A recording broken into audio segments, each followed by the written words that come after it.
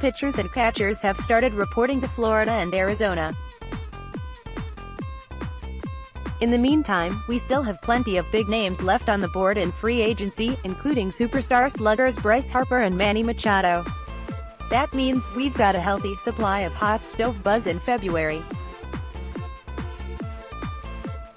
To give you an idea of what's out there this Wednesday, we're here to round up all the notable rumors.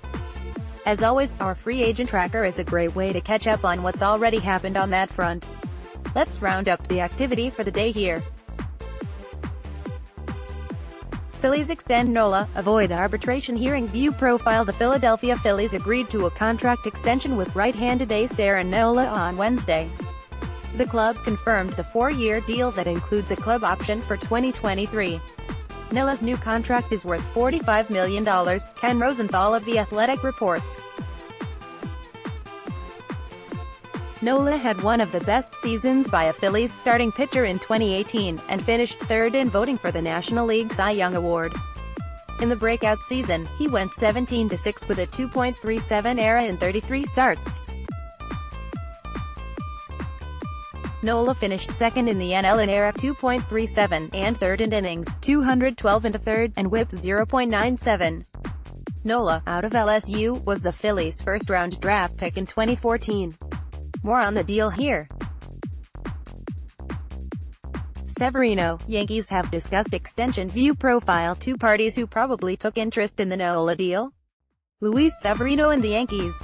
Per Jon Heyman of Anchored, Severino and the Yanks have discussed an extension of their own. Yankees and Luis Severino have had extension talks, as well, but no word they are close yet.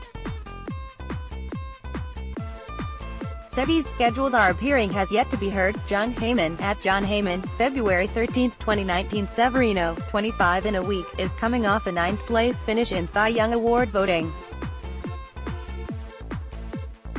He started 32 times last season, recording a 129 ERA and 4.78 strikeouts per walk. Presumably the Yankees would like to secure Severino on a deal similar in length and payout to the one Nola just signed. Severino, though, would be within his rights to want more money over a shorter term. Red Sox still unwilling to spend for Kimbrel. View profile. Red Sox president Dave Dombrowski seemed to shut down any possibility of re-signing top free agent reliever Craig Kimbrel when he addressed the media Wednesday as pitchers and catchers reported to spring training. Dombrowski told reporters that their closer in 2019 will likely be internal. Back in January, Dombrowski told USA Today's Bob Nightingale that the Red Sox have not anticipated having a large expenditure for a closer. Asked Dombrowski if the Red Sox outlook on not having a big expenditure at the closer position would change on a one-year deal, and he was steadfast that it wouldn't. Seems like a certainty that Craig Kimbrel will not be with the Red Sox in 2019. DD said closer likely, internal. Jason Mastrodonato, at JMastrodonato, February 13, 2019. How will Dave Dombrowski replace Craig Kimbrel? Somebody internally. It's not easily done. To me he's a future Hall of Famer. Chris Mason, at by Chrismason, February 13, 2019. Kimbrel, 30, had a 2.74 ERA while converting on 42 of 47 saves in 2018. Although he was shaky in last year's postseason, Kimbrel still converted on all his saves.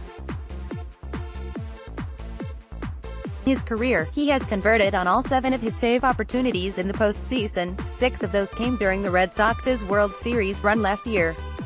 Kimbrel's former teammate Chris Sale isn't too happy about how this winter has treated the 7-time All-Star and CBS Sports number 12 ranked free agent. On Wednesday, Sale shared some of his thoughts with media. Chris Sale says it's crazy, Craig Kimbrel is still a free agent. Believes it's a product of, in his words, too many teams collecting checks instead of competing. Kimbrel, he said, makes any team better. Pete Abraham, at P-Tape, February 13, 2019. A's signed free agent outfielder Grossman. View profile. The Oakland Athletics have agreed to a 1-year contract with free agent outfielder Robbie Grossman, according to Ken Rosenthal of The Athletic. The deal is worth $2 million and also includes some incentives, Susan Slusser of the San Francisco Chronicle reports. Rosenthal, February 13, 2019. Grossman, a switch hitter, spent last season with the Minnesota Twins. He slashed .273, .367, .384 in a career-high 129 games. The 29-year-old has mostly played corner outfield positions throughout his 6-year MLB career. Grossman's role for the A's in 2019 is unclear, but he seems like a good platoon outfielder along with Nick Martini, Chad Pinder, Mark Canha or Dustin Fowler. The club is most likely planning to use Grossman against left-handed pitchers. The Grossman signing also makes any one of the A's extra outfielders available in a trade, if necessary. Giants acquired Gott from Nets. Canha moved to 60-day DL. View profile. The San Francisco Giants acquired right-handed reliever Trevor Gott from the Washington Nationals, the teams announced on Wednesday. In return, the Nationals will receive cash considerations. The Giants placed Johnny Cueto on the 60-day disabled list to clear a roster spot for Gott. Cueto, who is recovering from Tommy John surgery last August, won't be ready until the end of 2019, at the earliest. Official, RHP Trevor Gott acquired from Washington for cash considerations. Johnny Cueto placed on the 60-day DL. After a promising 2015 rookie campaign, Gott did not pan out as hoped for the Nationals, who acquired him in a December 2015 trade from the Angels. Fister retires. View profile. If you've been wondering where Doug Fister would land this winter, well, wonder no more. He's opted to retire from the sport.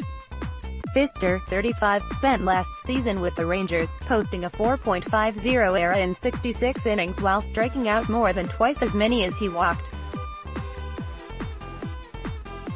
For his career, he compiled more than 1,400 innings and nearly 20 wins above replacement. Fister finished 8th in Cy Young Award voting in 2014 as a member of the Washington Nationals.